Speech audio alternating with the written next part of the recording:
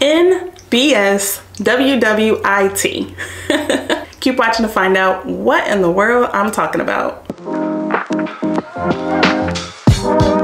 So hey y'all, it's Kyla Denanyoh and welcome to Kyla's Reading Day. So I have been going through this kind of funk, this weird little thing where I didn't know if I had imposter syndrome. Also, I'm just so busy, which means I'm so tired, but am I depressed? And so for the month of March, I am putting out an extra video every Wednesday, which I'm calling the Confidence series, right? So in addition to reading advertising and marketing books, I am also diving into books about confidence, beating imposter syndrome, what is imposter syndrome, all of it, okay? Today's book is Radical Confidence, all right? The author of this book is Lisa Bilyeu.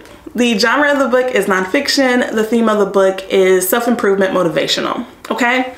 So look at this cover, all right? Lisa Bilyeu is awesome. And you know how I know that? Because this cover stopped me. I'm walking, whoa, whoa, whoa, whoa, whoa. Give it to me. Let me pick this up. So I'm reading the book and you don't get too far in before she has a really deep conversation with her husband. He's working, she's staying at home taking care of everything. And he's like, give me 2 years to get running, 2 years to get running, 2 years to get running. Well, they do that for about 8 years. And then they're like, okay, what are we really gonna do? And they come up with this phrase as a part of Bilyeu Enterprises, right? That's what they were calling their marriage. The two of them were like, we're going. And the thing is, NBSWWIT. No bullshit. What will it take? Okay. And again, you're not really far in the book when you get that, but I was reading and I just, what excuse could you ever have after reading that, right? And it hit me and I was like, I really want to keep the podcast going. What will it take? I want to have 3 sponsors next season. What will it take? No BS. What will it take? So while that was the thing that I enjoyed the most about the book, the reason why I enjoyed it so much, for one, it cut through any and every possible excuse I could ever have, okay? What will it take? I want to look better in a bikini, but I don't feel like doing anything. What will it take?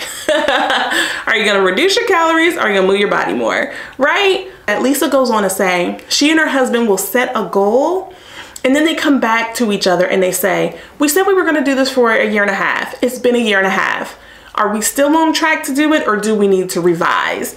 And that's the part I really enjoy because if there's gonna be no bull, you have to make sure you're holding yourself accountable for what you said you were gonna do. I wanna do an extra book review every Wednesday. What will it take? I need to start reading books in February, possibly even the end of January so that I can hit that mark, okay? What will it take without the BS? Not just daydreaming here, just grabbing stuff out of the sky. What will it take? But yeah, so would I reread the book? Radical Confidence? Yes. I was sad to put it down. Fantastic. I mean, I was missing it when it was over. And in fact, I'm now listening to all the Women of Impact podcast episodes because I think Lisa is phenomenal and I want to know everything and anything else that she's ever doing. Okay. So thank you so much for watching this video, hanging out with me this far. Okay, if you enjoyed the video, please like it. That really does help YouTube share these videos with more people. And I will see you next time. Bye.